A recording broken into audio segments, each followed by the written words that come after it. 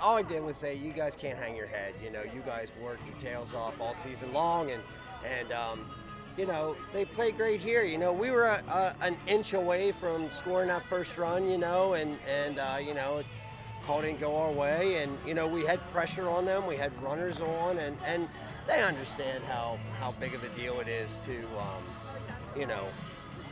We've been getting those clutch hits all year long, and you know, it's tough to even talk to you know, the girls.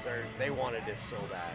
They wanted it so bad. I mean, you have a group that's that close. The way Liz was pitching, she's lights out. It felt like you had the edge in this game. I mean, that's just one of those moments we come back as a coach. I feel like you just say, listen, that's the game, right? You know, I kind of scratched my head. You know, was there anything else we could have done different? You know, was there, you know, times we could have maybe moved a runner up with some small ball or something like that, but you know, we had the right people up that have just come through clutch all year long, and I just didn't want to.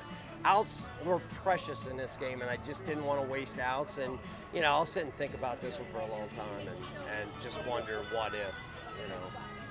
As you mentioned, that coach, I mean, it's tough for any of these girls to hang their heads. I mean, arguably the best softball team in the state. Everybody saw that. It took extras just to beat them. I mean, they have to be proud of the output this season and in their careers. Oh yeah, for sure. You know, we talked to them last night. You know, we talked to them last night that over the last 2.5 seasons, you know, there was some growing pains. You know, some stuff when Liz and that group of seniors were freshmen, and you know, from the midway point of the second season till now, you know, we're 57-7 now. You know, I was kind of hoping we were going to be 58-6, but just the amount of wins and the amount of runs and the amount of growth that these girls have, you know, put on the field and put into it is, you know, we're going to miss that group of seniors. 5 minutes to infield, 5 minutes to infield for Thomas.